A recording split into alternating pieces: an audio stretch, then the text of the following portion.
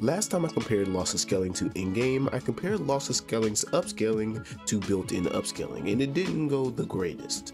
Mostly because, as you guys explained, built-in upscaling or temporal upscaling is light years better than spatial upscaling. Temporal uses data from past frames while spatial doesn't, which explains why in all cases built-in upscaling methods like FSR works way better than lossless scaling. In this video, I'm going to be doing a more fair comparison that won't have much bias due to it being built into the game. Today, I will be testing lossless scaling Frame Generation 3.0 versus FSR 3 Frame Generation, which is built into the game.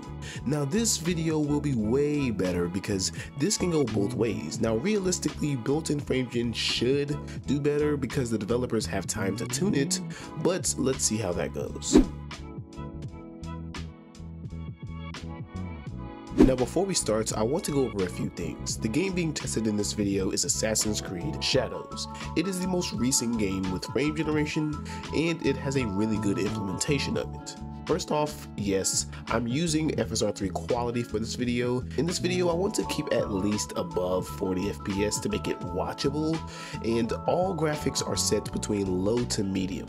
This game looks really good on its own, so the graphics don't actually need to be cranked to the highest. Lastly, since built-in frame generation like FSR is set up to double whatever your current FPS is, I will also set lossless scaling to fixed and have it double your FPS. And yeah, that's it. Now first off, let's see what the game looks like without any frame gen. On its own, it has about 40 to 50, which is alright, but at the settings that I'm at, that is pretty interesting, but it's 2025 and that's what game optimization has come to. Now, this doesn't look the greatest, so I'm not gonna sit on this for too long, so let's go ahead and get into the built-in frame generation. Now, built-in frame generation does as you expect. The game is a lot smoother now on the recording and input wise. The FPS is being doubled just fine and it's hitting the 80 to 90 FPS range. Now based on the frame graph, it is pretty jumpy, showing that the game is in desperate need of a FPS lock.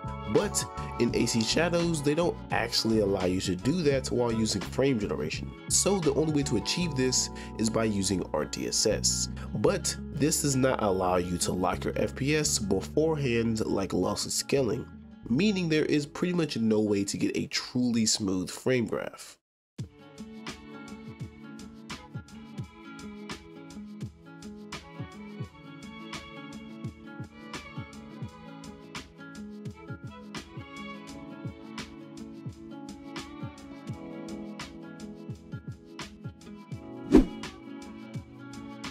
Now on the side of LSFG, it is as good as you expect and does not stray too far from built-in frame generation. Now looking solely at the frame graph, you can see that it is definitely spiking more frequently than built-in, but at least from my input, it doesn't really make a difference. Now I can definitely say that the plus that LSFG has is that it plays off of your start FPS, regardless of if it is locked or not. So if I potentially locked my FPS to, let's say 45 or 40 FPS, I could get a solid smooth 80 to 90 FPS. Other than that, there wasn't much else to talk about. Yes, a downside of LSFG is the artifacting, but surprisingly in this test, there was little to no artifacting, and before there are any doubts, there definitely was artifacting specifically in the settings.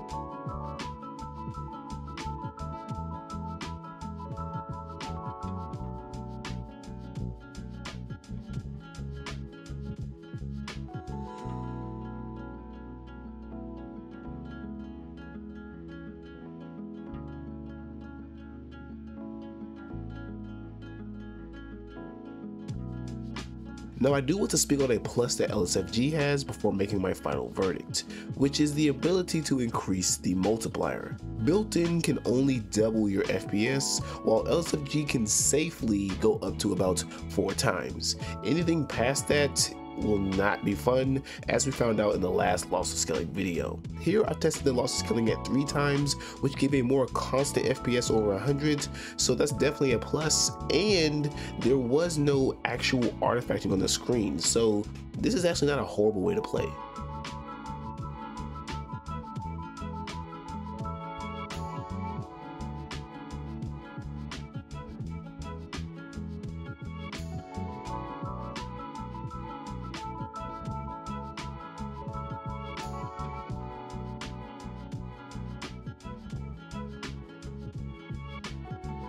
So I think it's safe to say that in most cases, for its purpose, built-in frame generation is a better way to do it visually and because it doesn't require a paid app.